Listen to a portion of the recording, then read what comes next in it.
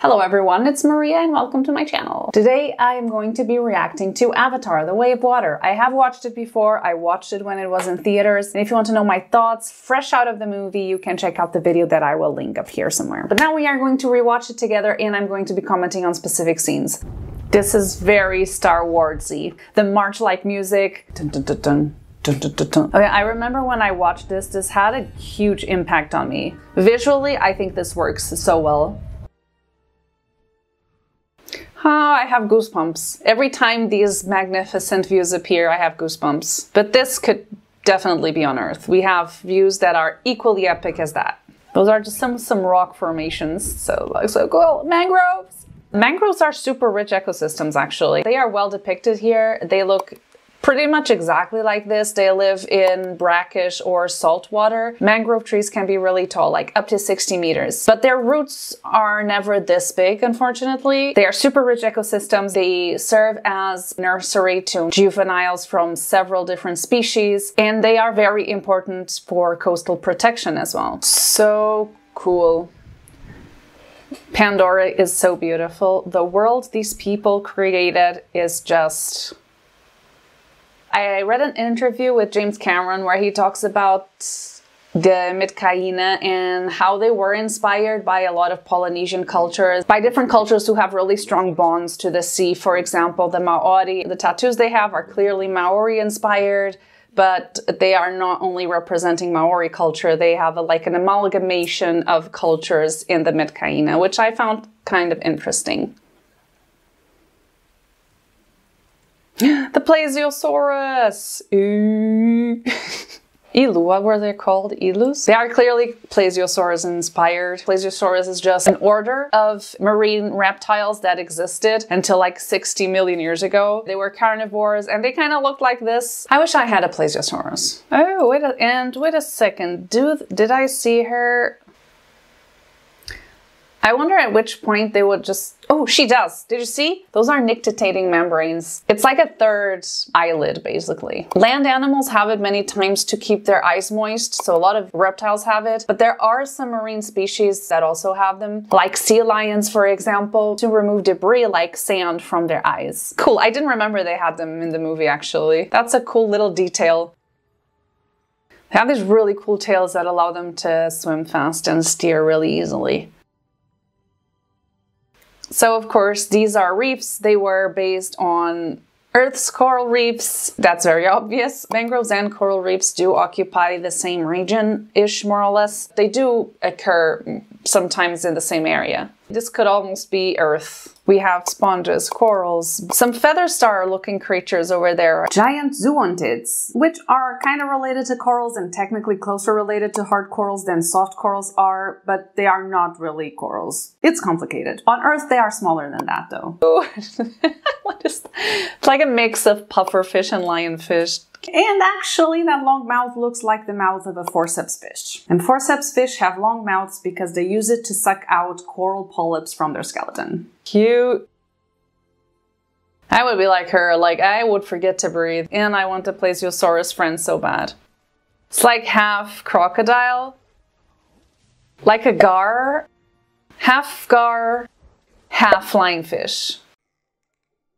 Oh, those definitely look like gorgonians. So there are two different types of corals, soft corals and hard corals. Hard corals always produce a calcium carbonate skeleton, while soft corals are instead supported by small calcareous spear-shaped spicules called sclerites that add rigidity to their soft bodies. Another really important difference is that hard corals have a symbiotic relationship with microalgae called zooxanthellae, while many soft corals don't. The zooxanthellae, just like plants, perform photosynthesis, which means they need light to survive. They also provide most of the food to their coral host. Without them, the corals bleach and eventually starve. Soft corals, on the other hand, don't necessarily need zooxanthellae to survive, since they can feed by capturing phytoplankton and other particles transported by currents. Yeah, corals are fascinating. I'm so glad that they managed to, in these few seconds or few minutes of underwater footage, they could display such incredible biodiversity that somehow reflects coral biodiversity on Earth. I love that. I'm a sucker for bioluminescence. I saw it for the first time in Indonesia this year, in the sand, created by little unicellular organisms called dinoflagellates. Unfortunately, if they are bioluminescing, it's not necessarily a good sign for them. It means they are stressed in some sort of way, but it's still very beautiful. Bioluminescent animals! Yes! That's what we want. So cool.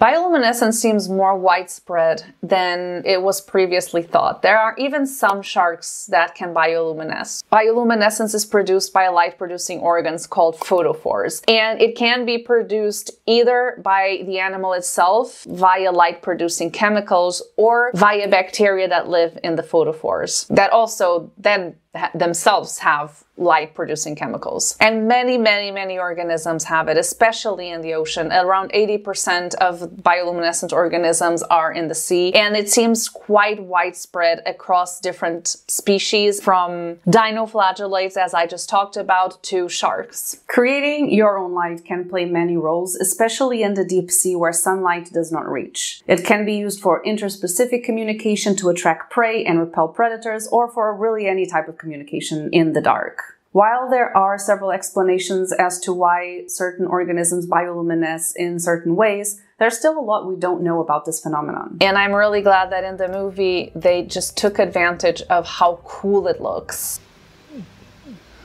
What assholes. But now my favorite character appears. Baitball! That is a mix of a dinosaur slash Stranger Things Demagogon, or whatever the name was, and a coelacanth.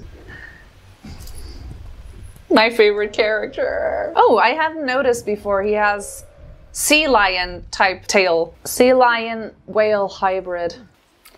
It has 3 pairs of blowholes, which is how they breathe. Whales are mammals and they breathe air. They can hold their breath for very long periods of time, especially sperm whales and other types of whales. I know the Cuvier-beaked whale is the whale with the record of the deepest dive. Oh, imagine. Like the little eye looking at him. The little eye. The big and the little eye. No. Why is this so cute? I want a friend whale, imagine.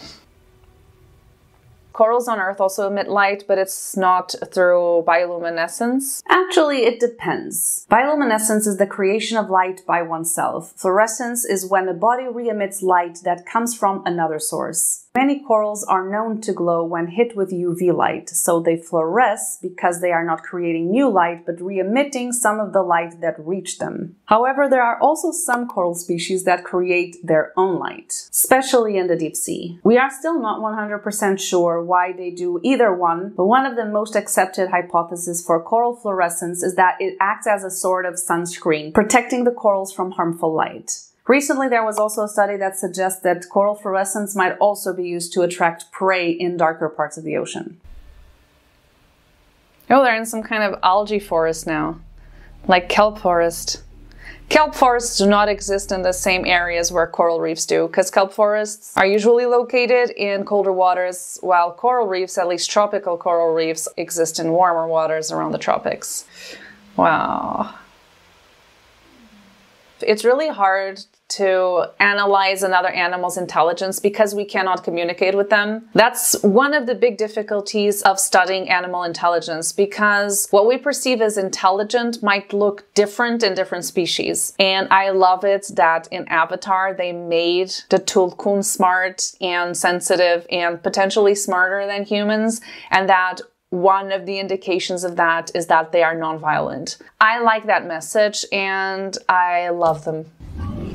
Oh, I know what happens. Those are echolocation sensors.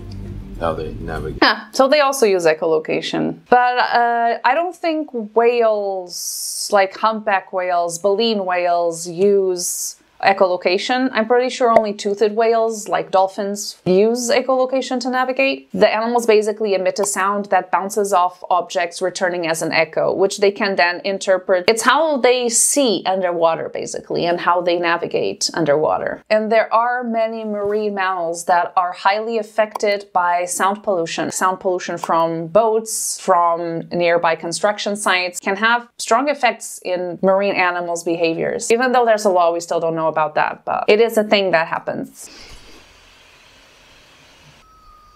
This is hard to watch. I was really disappointed that the only marine biologist in this movie has the role he has. That is what's paying for everything here on Pandora now. Even your research, ain't that right, Dr. G? That's why I drink. He doesn't like his role either. This is an interesting portrayal of marine biologists. As a marine biologist here, I feel like I have to say something. Hi, Maria from the future here. I know what I wanted to say, but what I said made no sense, so here is the concise version of what I wanted to say. I think I was a little bit too harsh on Dr. Ian in my previous video. I actually think that his depiction is a very human and realistic one when we compare to what really happens in the real world. There are researchers, biologists, ecologists that work for not so environmentally friendly cooperations, and many of them have their research funded by said cooperations. However, this doesn't make the researchers that work for these companies evil in any way. Many of them actually accept these jobs with really good intentions in mind. They want to help as much as possible to diminish the impact that many of these corporations might have by helping them be more environmentally sustainable. Why am I saying this? Dr. Ian's character is a really good portrayal of someone who is somehow caught in this cooperation world. He has his research funded by the activities happening in Pandora. He's clearly not okay with them. He is not comfortable with what is happening there, but he is still working for them. We don't have enough information to know why that is. I would really like to know his backstory. Maybe we'll get more of him in Avatar 3, but we don't know his motivations. We don't know why he is in this position. Maybe he has a kid at home that is very sick and he needs to pay for his medical bills, and this was the only job he could find. Maybe there was another evil scientist who wanted this job to do evil things, and he found out that there was an evil scientist who wanted to do evil things and said, no, I will go instead because I'm not an evil scientist who wants to do evil things. I don't think that's the case, but that could be, I don't know. I actually think there could be a cool and interesting character arc for him in Avatar 3. I don't know if there is, I don't know, I have no idea. Even though I would have wished that they could have made a marine biologist more heroic. Next time, please, Okay, back to old Maria. Let's go, let's go, let's go. She's the best. Ow!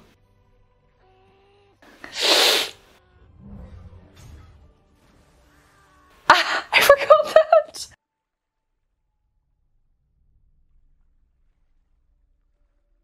I liked him. I think she would do it too. Poor kid. Poor spider. He's gonna have some issues, man. And the bioluminescence saves the day. Yes. Ah, laddie. Why did you save him? Gonna be interesting conflict. Underwater tree. There you go, that was it. If you haven't watched it for some reason, go watch the full version of the movie. It's really beautiful. Even just for the visuals, it's absolutely worth it. Thank you very much for watching. Thank you to all my Patreons over on Patreon. If you want to help support this channel and what I do, you can check out my Patreon, or you can check out my merch store, my children's book, or any of my affiliate links. It does help the channel a lot if you can do any of those things. Otherwise, just watching is fantastic and I really appreciate it. Comment whatever if you have any questions, and let me know what you thought about the movie. Thank you very much, and I hope to see you in the next one. Bye.